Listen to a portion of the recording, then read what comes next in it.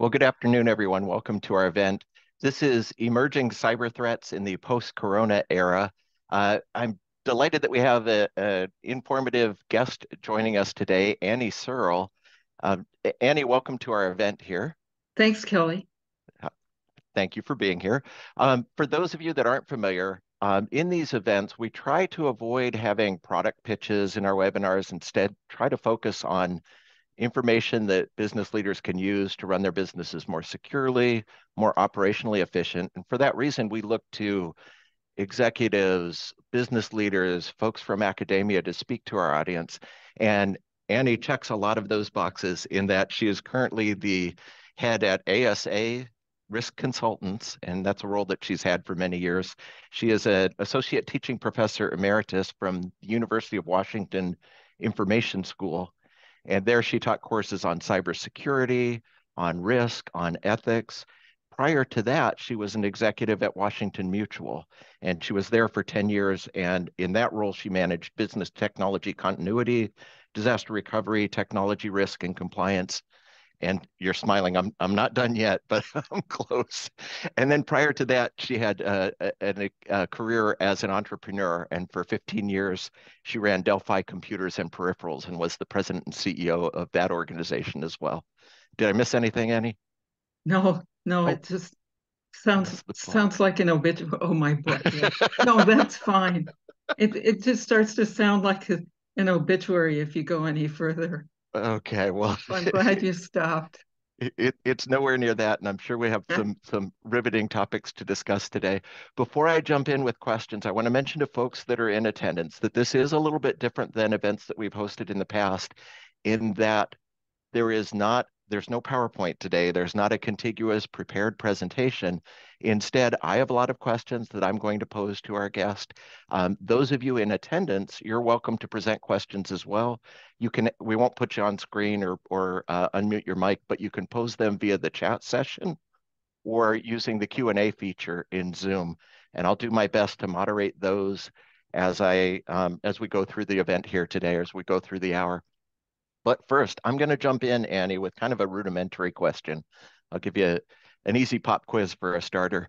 Um, in technology, there's oftentimes a lot of misuse of terminology, or some words are used to mean the same things. And I thought it wouldn't hurt to start with just some basic definitions of some words that we often use on the technology side that sometimes get misused as well. So from your perspective, could you speak to the definitions and the differences between a threat, a vulnerability, and a risk?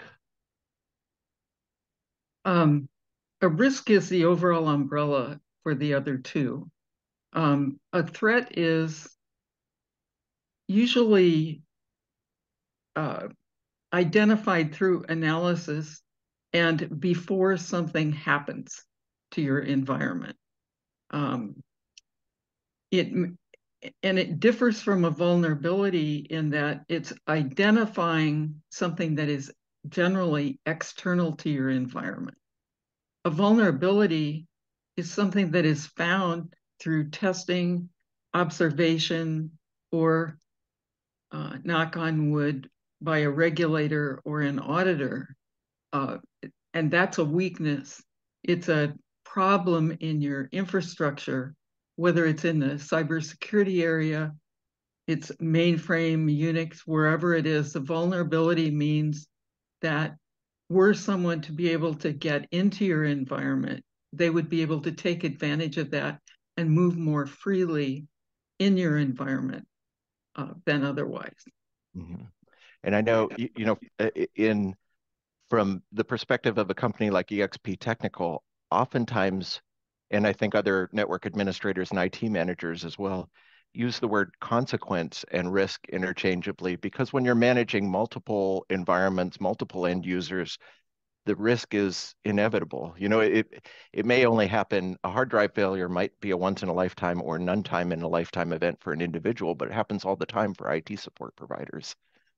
That's right. And, we have a lot more collected data to tell us how important that kind of a risk, a failure of a hard drive is, um, Right.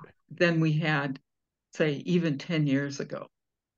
and then it all falls under the umbrella of disaster. And and Well, I hate disaster that. in my world, which is granted a fairly specific one, um, a disaster involves chaos not only inside your business, but generally externally as well, to people, um, to conditions, uh, sometimes having to do with weather, sometimes having to do with a terrorist event, a Right. man-made event, rather than a natural disaster.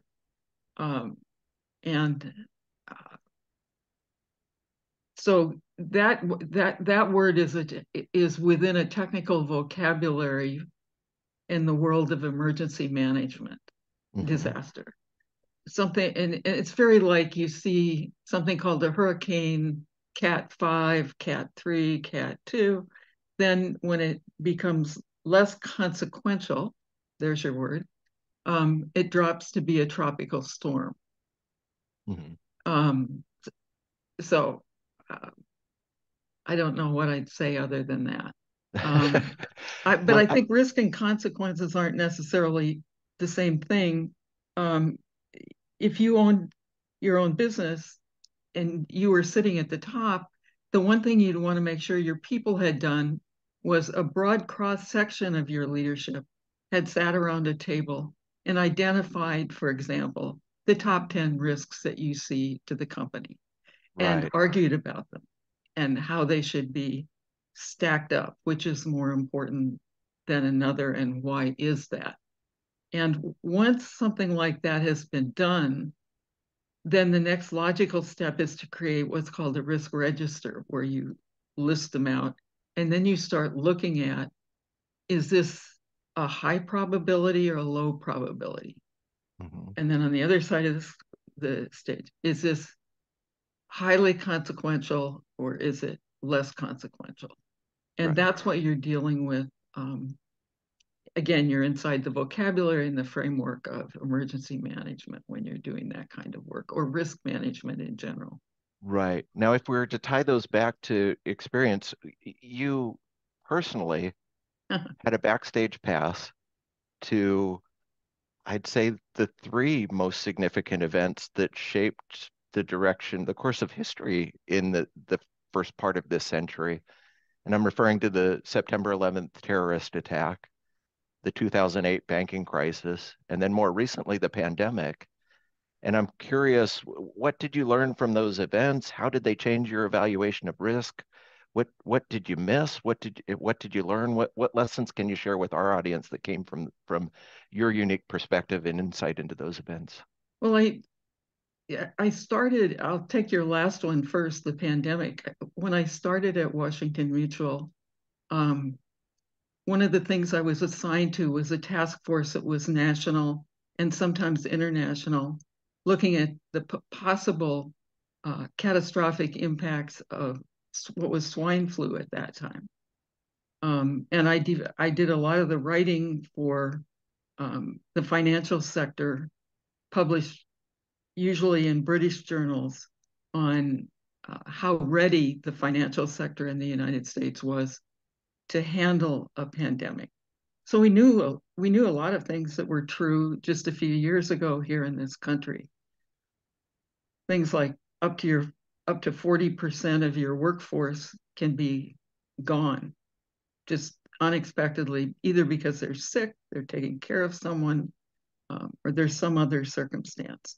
Right, right. Back in those days, this is 2006, 2007, we really weren't set up for remote work. That's a difference between the two.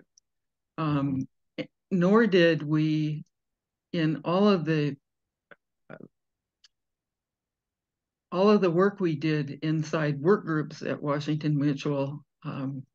So different business units the senior vice presidents got together and sat down, and they had to answer three questions. Which of our business processes do we have to maintain? Which of them can we do less frequently than we do right now? And then which ones can we suspend for some indeterminate period of time? And that gave us a kind of master plan, or the foundation for a master plan that we created. So we actually had a business continuity plan for pandemic that sat right next to our regular plans called all hazard plans that would handle a fire, wildfires, or hurricanes, or other kinds of events like that. And what I learned was, I think, very useful to my boss at the University of Washington, the dean of the I School, and then Day. Because of work groups that I still sit on, I received alerts and bulletins and perhaps material not widely available to the public, and I was able to pass those along. And I was able to answer questions at times as well that perhaps he would have found it hard to get answers to otherwise. On 911, that's an entirely different matter. And I think the most important reason we should remember 911 is that it's so possible that it could happen again, despite everything we've done. I learned from that, and that was a hard lesson for me to learn. I had about 200 people in my group at the time. The leadership at the bank went into this room across the street that had a TV set in it. I think that was probably all. And they never came out during the day. And so that meant they left all their managers hanging, whether it was a manager of a branch bank who actually had an advantage over us in the corporate side. Branch managers are given authority implicitly to close a branch or open a branch based on a variety of circumstances. Right. But I had trouble knowing whether I could send my people home or not. So I finally went over and knocked on the door and asked my boss. And what that got me was, it got me assigned to the crisis management team for the bank for a couple of years, until ultimately I was asked to chair the crisis management team, and I was allowed to remake it, as I had recommended, into a much smaller, tightly meshed group that were all senior vice presidents, and they all had the ability, as a group, we had the ability to take actions on behalf of the bank that would cost the bank money without getting further authorization. Mm-hmm. And do you... Was there one more? 911, pandemic. Oh, and the banking financial crisis. What did right. I learn? I learned just how troubling it is to be bound by the Securities and Exchange Commission and being publicly traded. That meant that the CEO and the executive vice presidents in the C-suite could not tell their people what was going on unless it had been announced to shareholders and investors. I actually had the CEO of the bank sort of trapped in an elevator one day and said, Carrie, if you could just talk to people about how you see us coming through it. And he looked at me and he said, I can't say anything I haven't said either to the SEC or to investors. That's, that was the thing. So that's a hard lesson to learn. I think, like many senior vice presidents, I hold myself accountable for not having seen earlier and beat the drum in some way. I didn't beat the drum. I was told pretty consistently that it was a little rocky, but things were under control, or that conditions were improving, as opposed to what I was reading in the newspaper, seeing on CNN at night. So if there are people on the line who occupy senior positions in corporations, the one thing I would urge them is always to be super attentive to the jungle drums, including the media, who often know things before the senior management does. Right. And that's good that you tie that back because that's where I was headed too, is that your experience is at a corporate, highly regulated industry, a large organization. A lot of the folks in attendance are small business owners, they are operations managers, um, uh, business leaders in smaller businesses. And I wonder too, if just to wrap up this segment, if you can tie some of these lessons towards how they might apply Sure. in a smaller business like it would have when you ran your own firm. Yeah, the one thing that I could perceive, and this would have been the case, and I ran my own company, a Mhm. computer hardware company for 15 years before I went to the bank. Right. Um, the I think the one thing is that um, you if you're in a smaller medium business, you're probably not publicly traded at this point. Hmm. So some of what I've been talking about doesn't apply. But what does apply is the need really, if you want to have a smooth operating team and you've established certain values that you cherish as the CEO, um, you need to exemplify those values, and particularly in times of financial uncertainty. I think for small and medium businesses, this is the rockiest part of it all, um, to figure out at what point is it appropriate to invest more based on growth you've seen, say, in the last 6 to 12 months?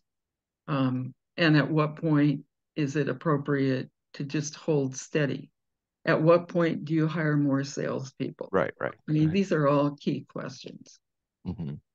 And yeah, and to what extent do you invest in mitigating risk, which is a challenging question to answer. It's really hard because I think particularly we don't read so much about all the attacks, but I think many of the attacks are on small and medium-sized businesses that The don't get majority. make it into the paper. Yes. Um, and we part of the reason that can happen is that there's a form of either willful ignorance or complacency. It's one of the two that a business owner says that'll never happen here. Oh, We're right, not a right. hospital, so no one's ever going to try Security by ransomware on us. obscurity. We're too small. Yeah, we're too small. No one would be interested in us. And yet, there's a new report on cybercrime, that's just come out. It's exactly where these people are sort of investing in launching attacks. I'm going to go off script a little bit, but this is really important to me in that I posted something on LinkedIn about this recently, and I shared it from a friend of mine who mentioned that companies like EXP that support small and medium-sized businesses, in a way, they're doing a disservice to their clients when they only talk about the MGM, Caesar's Palace That's right. breaches because it leads to that complacency that you're talking about. People think, Yeah, oh, it's just they're only after the casinos, they're only yeah, after the banks. And the majority of the attacks are at the small and medium-sized business that's right. level, and they're after individuals. They don't care what your data is worth. They care what it's worth to you. They want to hold it for ransom. They want to do all sorts of awful things that disrupt your business so that you'll pay them to get out of that circumstance. So I'm glad you mentioned that. I will Easy also put a money, easy e- money. exactly and less hardened security, That's fewer exactly right. layers of control over Yeah, sensitive data. I'll put in the plug for those of you that are in attendance. If you're not familiar, EXP Technical hosts EXP Academy, which is a security awareness training site. It's at academy.exptechnical.com, and that's a place where you can train your staff on how to recognize phishing and other threats. I'm going to transition to perhaps the next big event, and also a chilling sentence from your most recent blog post. I think it was your most recent one. You ended a blog post about September 11th, and you said warnings of high risk often go unheeded. And that may be a segue. We are now entering, I dubbed this event that we're this, presentation as post-corona, but I feel like we're on the threshold of the artificial intelligence era. You know, uh, about a year and a half ago, we had Midjourney and Dolly, and even less than a year ago, ChatGPT became available. And if you go to the OpenAI site and you read their blog about safety, they talk about the alignment problem, the big Jurassic Park question that they say that artificial intelligence isn't always aligned with human intentions. So maybe I'm overplaying this, but you can see where I'm headed is that there's a, well, maybe what are your thoughts about where we're headed with respect to the dawn of artificial intelligence? Well, I think first of all, there's some really remarkable things that have been done using AI tools. I think what you're talking about specifically is generative AI, Mm-hmm. and where the problems may end up being privacy and security problems in terms of what the large learning model sucks in, um, or what the company using the tool forgot to set a guardrail against. So that's, I think, an important piece. Um, the model, a large learning model, only gets better if people are willing to let their data be sucked into it, Mm-hmm. right? And yet there's a remarkable piece. I'm sorry I didn't send this to you before the broadcast. I'll send it to you afterwards. Gail Codry from F5 wrote a piece on CISOs and AI for Tech Radar. And she's talking about 3 different kinds of challenges, but let me just read the third challenge to you. Oh, sure. The third major challenge is that AI-powered cyber attack software could try many possible approaches, learn from how we respond to each of them, and quickly adjust its tactics to devise an optimal strategy at a speed much faster than any human attacker. Mm-hmm. We have seen new sophisticated phishing attacks that are utilizing AI, including impersonating individuals, both in writing and in speech. For example, an AI tool called PassGAN, short for Password Generation Adversarial Network, has been found to crack passwords faster and more efficiently than traditional methods. So I think I'm a lot more worried about that than I am about the loss of control of the tool, which Mm-hmm. is, because at least as we understand things right now, and I have no reason to disbelieve this would ever be the case, there's always human oversight of the model. And there's tweaking of the model to try to establish a lack of bias, Right. right? They may make the sample size larger. They may choose different audiences to include in the sample size.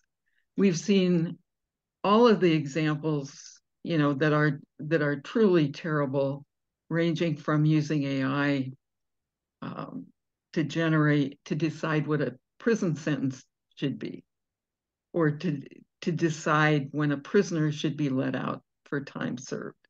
We've seen how, based on the model that was used to capture the data, that really impacts people of color significantly differently than white people. Mm-hmm. We've seen tools like Clearview that police departments have opted into, where it's not only a database or a language model that includes photos of you taken if you're arrested for some reason or another, but involves actual scraping from social media sites as well. And there the problems are significant. DHS put out a RFI a couple of years ago for a vetting enterprise project, they called it, to monitor immigrants. How do you like that? Mm-hmm. And that uses AI tools as well. Mm-hmm. And then we have examples in the past, like Google's Project Nightingale, which has been stopped now, but amassing large amounts of medical data, including PHI and complete health histories. So you could say that with all of these or the airlines use facial recognition to let you get on a plane now. Mm-hmm. American, Delta, number of airlines use that. And all of those, you could say that in the lack of any kind of guidance, which usually means regulation, these large businesses have had to choose how they're going to do things. And if they're an international company or if they sell abroad, they would be constrained somewhat by GDPR. Right. Not by any American regulation at this point. Mm-hmm. Which that circles back to your first point about data protection and the confidence that we have in the folks that we're entrusting our data with. I'm working on a blog post on this right now, but if you go to ChatGPT, you have the free version and it's free. And there's, I think, the professional version. It's only when you get to the paid enterprise version where they explicitly state that the model isn't training itself on the content that you feed it. And even at that, it's their assurance, maybe not, I'm not sure, I don't know if there's any regulatory oversight as to whether that's a true statement or not. So I think where I'm headed with this, and it sounds like you agree or you can reiterate, is that conversations that you have with ChatGPT are not necessarily private. And in fact, if you're talking about commercial intellectual property, trade secrets, they may work their way eventually into the language model because it's effectively like a predictive text model that That's looks at exactly right. how words work Yeah. together. No, And I agree. so beyond the Jurassic Park question or the Matrix or even the weaponization of AI in the current state, there is this danger of people need to be cognizant of how they're using it and ways in which they may be exposed that they didn't realize. Would you agree with that? Yes, I agree. And I have only a short GeekWire piece to go by that came out yesterday or today. But Amazon's new model of Alexa, where Alexa has allegedly superpowers. That's what they're calling it. I'm going to be looking at that really closely, even though I don't have any such device in my house. I wouldn't. Nor do I.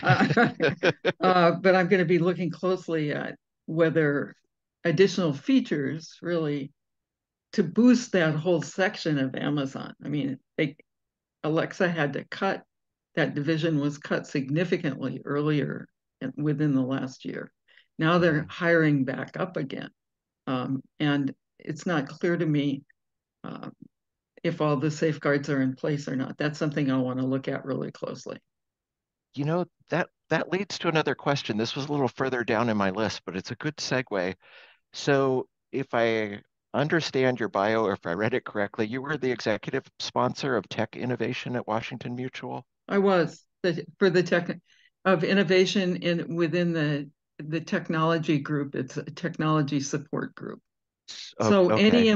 any employee could propose an innovation. I mean, there's some rules around it, but they could propose an innovation. And an innovation was defined not just as something that was totally new, but we took a broader approach and said an innovation could be a significant improvement on an existing process or tool that we were using. Mm-hmm. So this may be appropriate for, again, at a smaller scale for a lot of the business leaders that are in attendance. How can businesses encourage a culture of innovation while still managing cybersecurity risk and other risks? Because they, at times, are competing forces.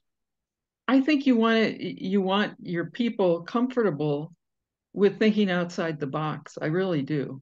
That they're not just supporting the management of a function, but that you're constantly encouraging them to look for ways that the process could be improved, the business process itself.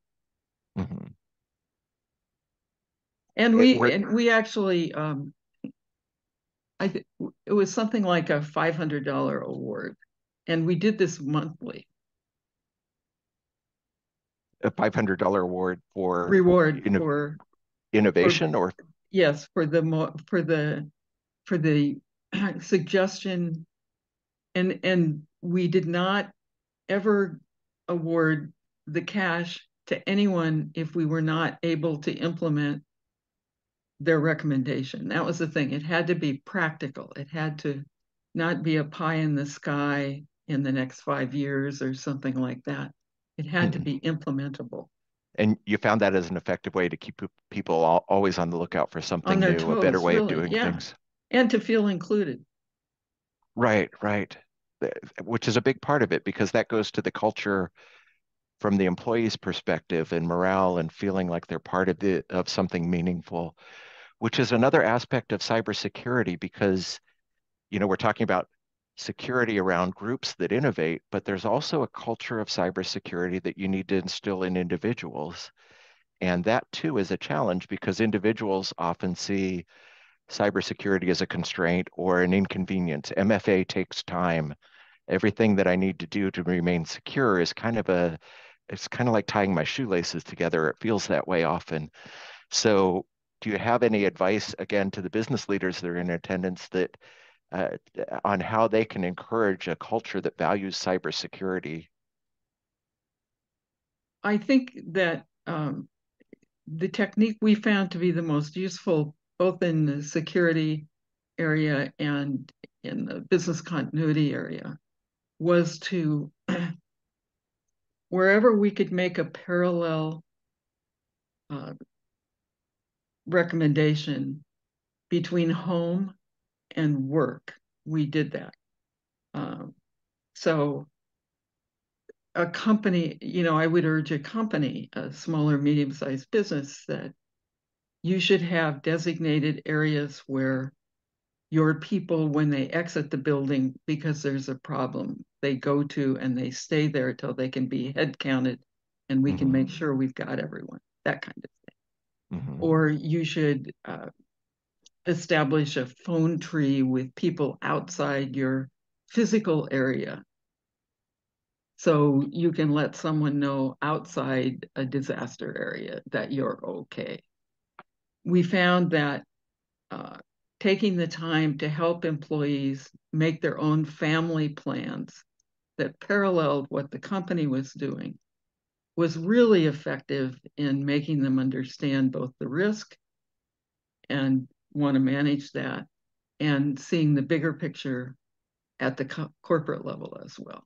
Because it makes them the risk manager of Of individuals that they themselves. love and they carry very much for. That's what my book is. That's what that book you had in your hand. It Indeed, says, I can attest to that. how do you manage your own personal risk? And it starts at home, and then it talks about at school, at work, online, and then while traveling. Those in all those ways. How can you manage your own risk?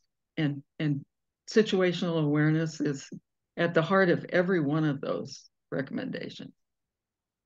Indeed. One thing in our prior talk, this reminds me, and I'm just going to put a plug because this is one of my favorite series of books, but Oh, the Gavin de Becker yeah, books, I which looked it are, up. oh, did you? They're I fascinating did. books. He wrote a couple of books. He's probably written several since then, but his first was The Gift of Fear, which is exactly about situational awareness that when people that have had horrible things that have been physically attacked oftentimes have that little voice in their head before that said, I shouldn't go down that dark alleyway.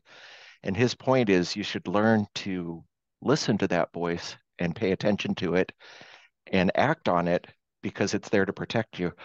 But now I'm gonna make throw a big curveball at you though, because I'm gonna draw on something else that was really influential.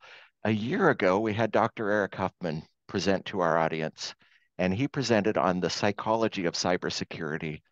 And one of the things that he said that stuck with me more than anything, and it's available, it's at EXP Academy and on YouTube, you can review it. But he said, I want to read it so I'm sure I'm getting it right, but he said, we're living in a world that we're not built for.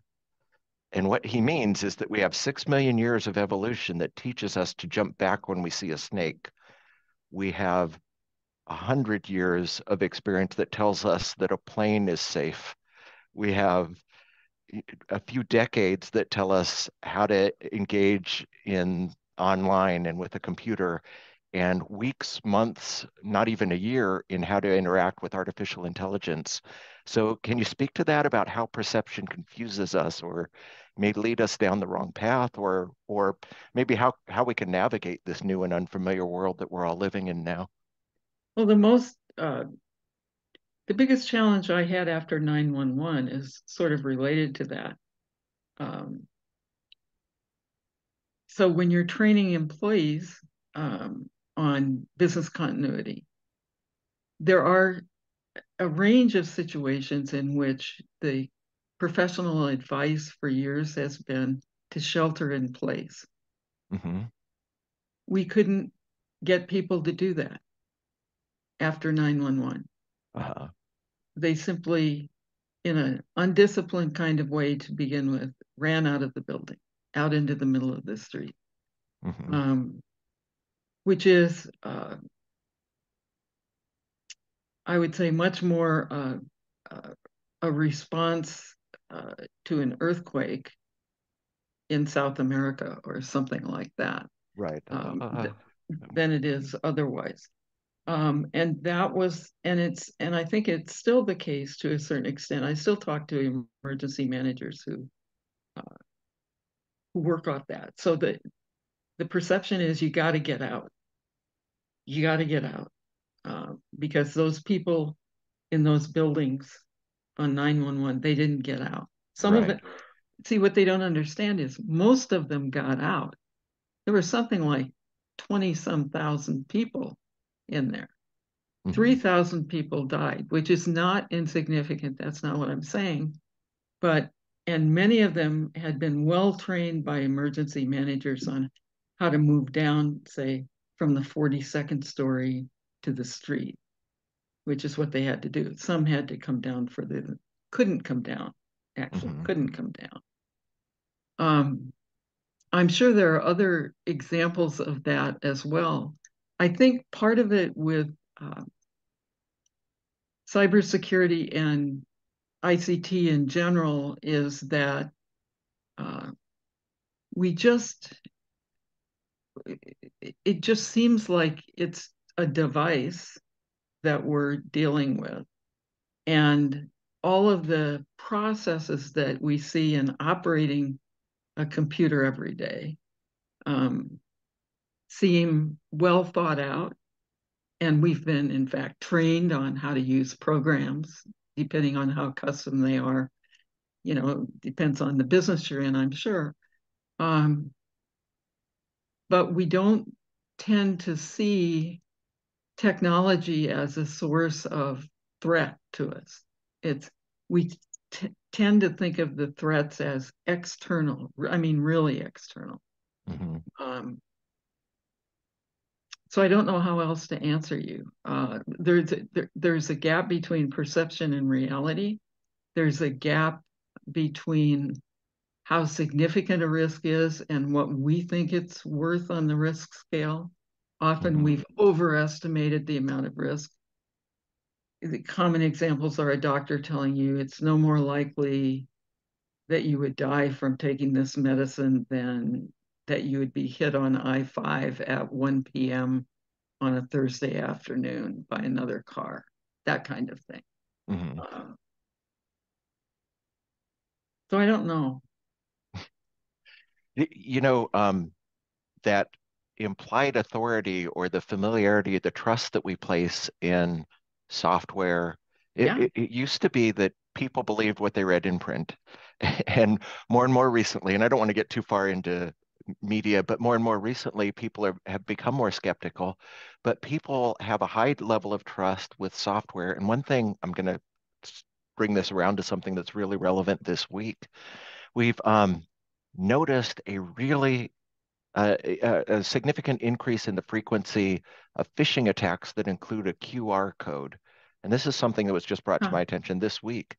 And it's effective because people have that bias. They see a QR code and It must be legitimate. yeah, it looks pretty sophisticated, but anyone can generate a QR code that leads anywhere.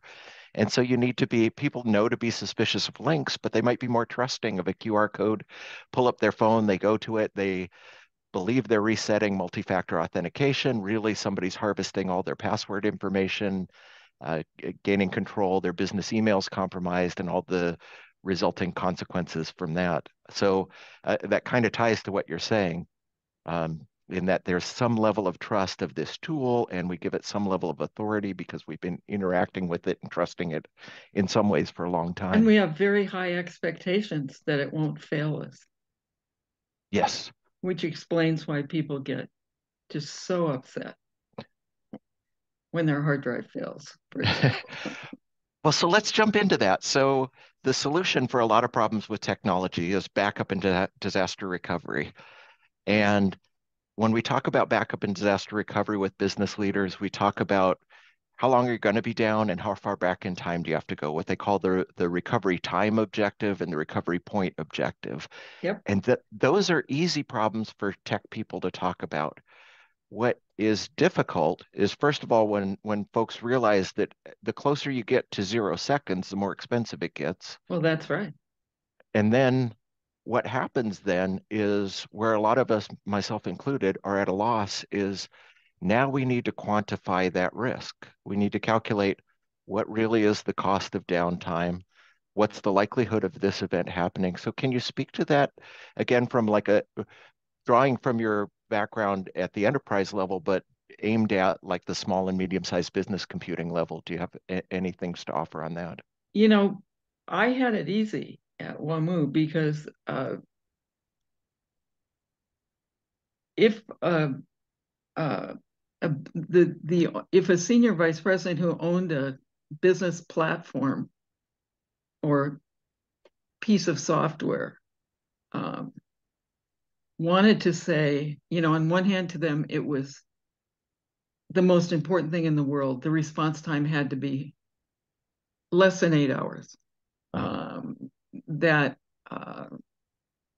then they find out how much that would cost, and they go, well, maybe it's not so important after all. And then we had to figure out how to back up and said, if that's what you're going to say, we're going to send you into the chief risk officer to sign off on a document that says right. you're accepting the risk of not of 72 hours or whatever 48 hour, whatever they choose, even though in the estimation of our office, we consider your application or platform to be high risk and high value to the company. Right. People are I don't know tolerant that for that. I don't know Oh, how go ahead. often you can do that at a lower level, but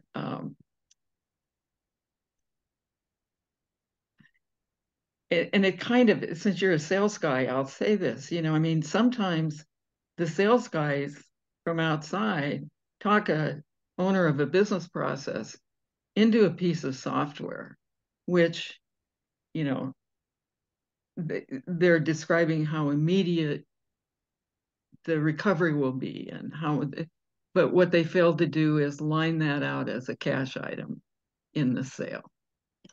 So we're left picking up the pieces after the fact, saying, well, you have to pay for recovery. Oh, right, right. Oh, yeah. You see?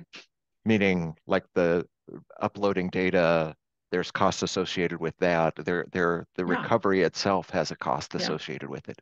When I went to the bank, things were pretty uneven. The bank had just started to buy some other banks, and it was in the retail banking area. But um, I had to inventory the infrastructure. That's the first job as a technology architect I had to do, and it was all in people's memory.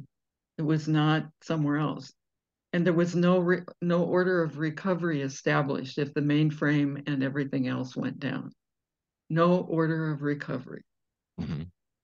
What comes up first? That's another kind of problem. That's not exactly the same because you're looking at an enterprise level at what do you need first. And it's not just technical issues. It has to do with where the bank's got its money, where its revenue sources are, and a whole lot of other questions as well. So what I'm hearing from this too, what I'm inferring is for a small business, there also may be tremendous value in tabletop exercises Absolutely. Oh, where all this absolutely. comes to light. Yeah. Yeah. Absolutely. I think one of the I'm working on a what will be a talk, but also a white paper on the digital trust landscape.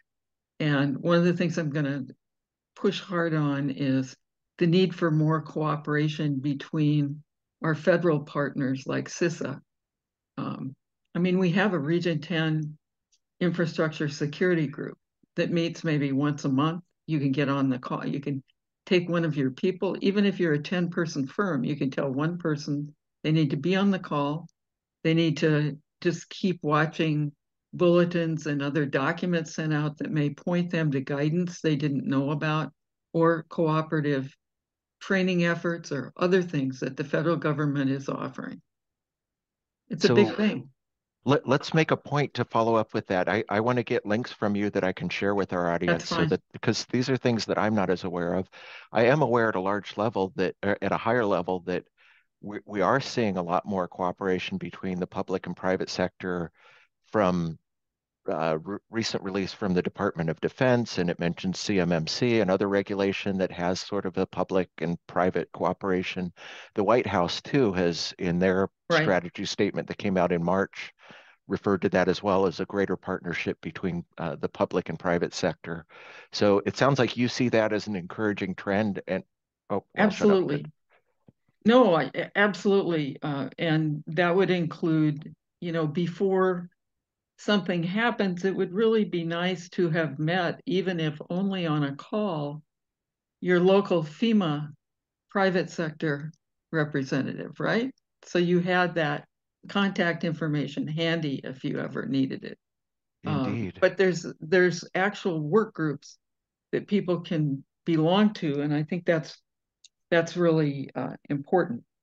That whole piece, and what goes along with that is scenario testing, whether it's just Mhm.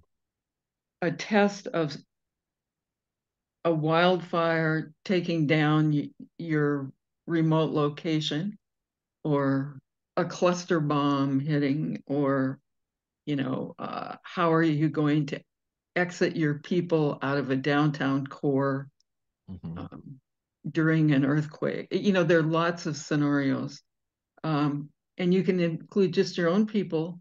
But what would be important to do would be, and Kelly, I don't know how you're going to feel about this, but you should include your vendor as well, Oh, and especially yes. if your vendor is responsible for bringing you back up. You need to include your vendor.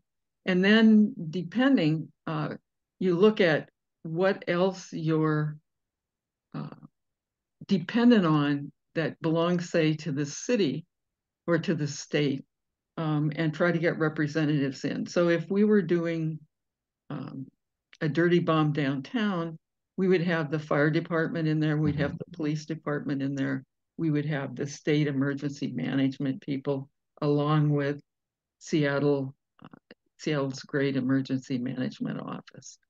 Mhm. That it's It something I sounds need to. like that takes a lot of time. We did it once a month. You don't have to do it. You could do it quarterly. You could do a quarterly test and engage your public partners at the same time in the test, and Mhm. have a lot of built-in knowledgeability in case something does happen. And I will plug one other test that's very small scale and highly informative. There are folks on this call that are not clients of EXP Technical, and especially for those folks, a test restore from your backups, just Oh yeah, retrieving a random file. It's one of the most valuable and informative checks you can do on your backup and disaster and recovery humbling mechanism. and humbling Yes, often. eye-opening. That's right. Because you're monitoring this process, it indicates that it completed successfully. You have all this faith in it, but then you go to retrieve data and you find out, oh, all those files are corrupt. We can't, it's all gibberish. That's right. That comes out when you try to retrieve a random email message and a random file, and do that on at least a monthly basis.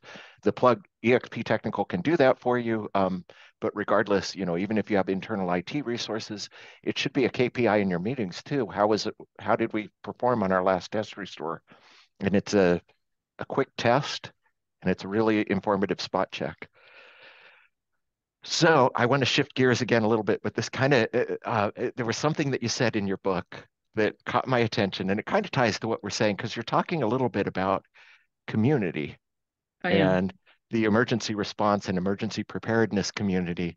And in your book, the sentence that caught my, I might not be reading it right, but you said that your mother was part of a community club where She they was. discussed disaster preparedness and books and emergency supplies. Can you tell me a little bit more about that? Sure, that's a small town of 1,100 people at the time when I was growing up. Uh-huh. And I think that, you know, my memories of it may be faulty in some ways, but I think they met maybe once a month, and that sometimes they had speakers and then sometimes they were working on things.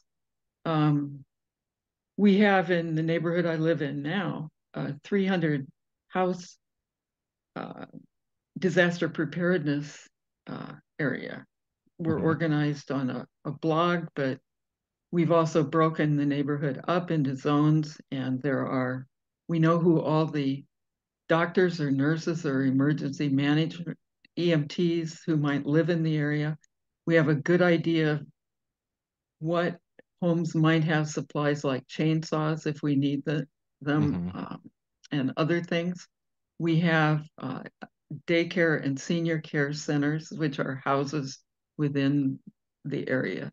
There are 5 zones, and so we've done that, and we've pre-purchased through donations a range of supplies, emergency supplies as well. It's fascinating for me and for us at EXP Technical because community is one of our highest values at EXP.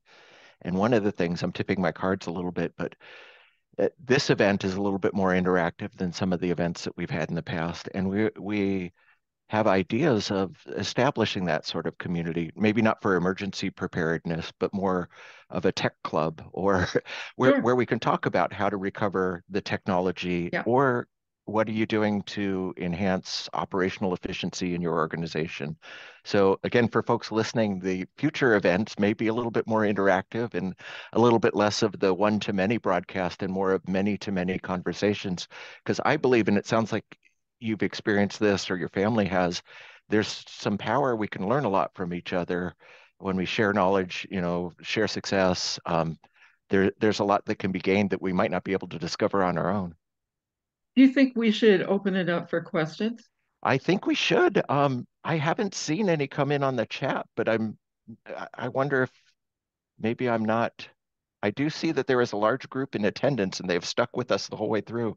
So this is your chance. We're coming a little bit short on time. So if you have a question, feel free to chime in the chat session or the Q&A. And otherwise, while we're waiting for that, I can jump into a few others as well. And this is Yeah, I one that bet you can. Oh my goodness, I see your 3x5 cards. I know. There they are. I'm all prepped for you. Here they are. So this is, forgive me if this is too personal, but you came to teaching later in life. Late. Yes. Were you always a teacher? No. Oh, yes, I was. Right. Anyone who's known me for a long time said you were always teaching. So when I was at uh, this precedes anything you said about me, but I was at the Seattle Art Museum, ran the Office of Public Affairs for 7 years before Delphi, my computer company. I took interns from 4 different universities in the Office of Public Affairs. At Delphi, I set up relationships with North Seattle Community College because of their tech program, and a couple of other places as well, Lake Washington, Voc Tech, and had interns from from those places as well. So my husband is a professor, my son is a professor. Um, I never thought I would teach, and yet when I finished at WAMU and was setting up my company, 2 people from the faculty at the high school met with me and said, "You should teach because you have all this experience." And they knew me from a relationship I had with the high school as being part of corporate sponsor for some of its programs. Hmm. Um, and nothing ever that I did in my career has been as rewarding as teaching. I love working with people. I love being a perpetual student myself, so that there's something always not in my comfort zone that I'm going to try to learn. Um, and I'm not backing away from that, even in retirement from teaching now. Um, I say that you always get back more than you give when you teach, and that's Mhm. really true. And I I like to think of myself as having all those years been training the next generation of risk managers. and I can hear the passion in your voice Oh, good. when we get on that It's topic. So there.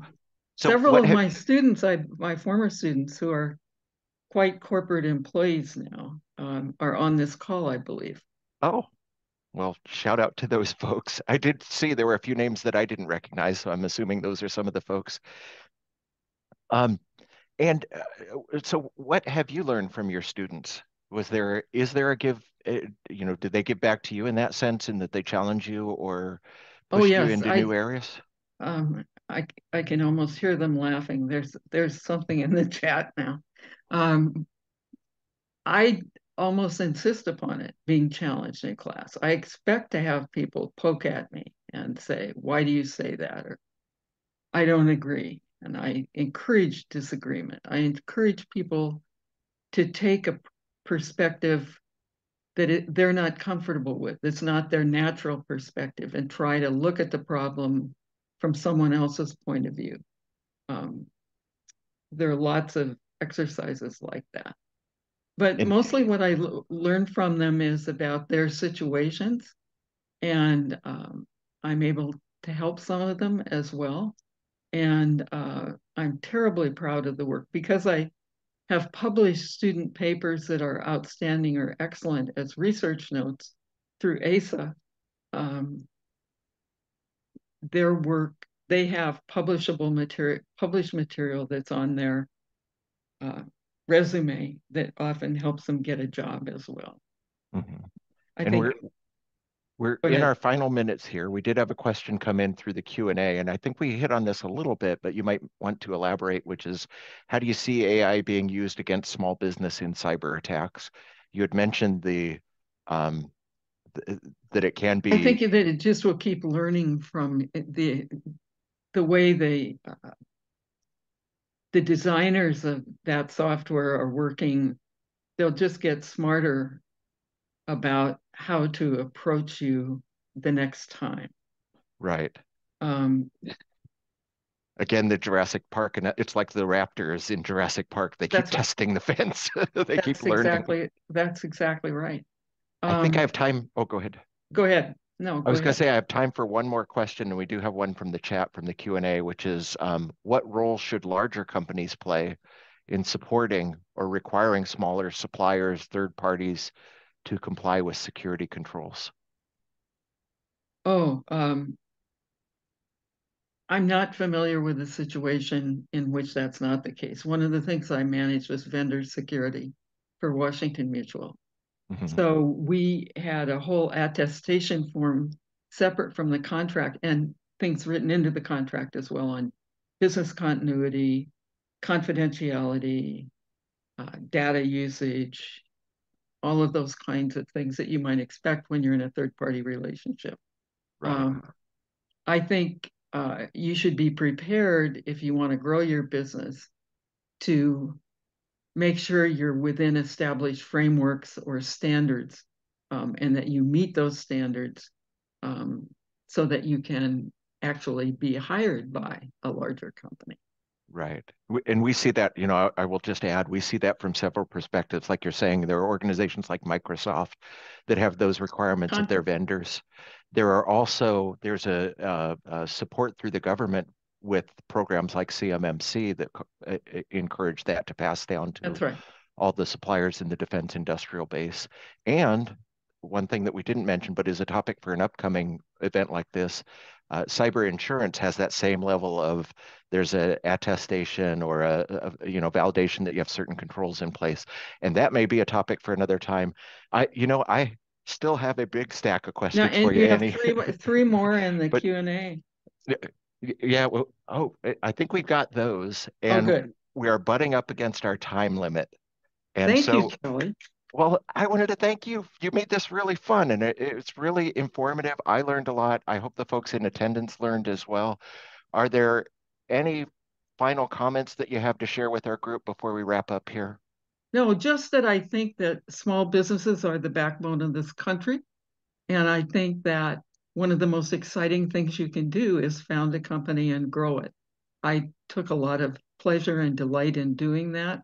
And I was rewarded for that with really great customers. And Mhm. our focus was, like I'm sure a lot of you, was in solving problems for your customers. That's what you're there to do. And that can lead to progressively larger contracts. Yeah, I think you have to decide how large you want to grow and what you need to get to that point. Um, and I thank you for giving me the chance to sort of come back and talk about small and medium-sized businesses rather It, than big corporations for right. Where can people find you if they want to? Is there a blog, a LinkedIn page? Where are you I available have a to the website folks? called anniesearle.com. So it's all one word, ANNIESEARLE.com. It has a blog on it. It also has, I'm sure in a couple of places, my email address, which is annie@anniesearle.com. And you're welcome to contact me if you're interested in any of the links I was talking about. I'm going to try to put one document together for Kelly and send it to him, and you can check in with Kelly to get it, or you can contact me directly. But if Sure. you're a client of his, I'm sure he's happy to do the heavy lifting on this. Sure. I will follow up with that. We have also recorded this event. We'll make that available and I'll follow up with an email to the audience so that you know, so that you have access if you want to go back and replay this. And with that, thank you so much, Annie. I think that does it for time. I really appreciate that you took the time to meet with us today and I learned a lot. Thank you again. Thank you.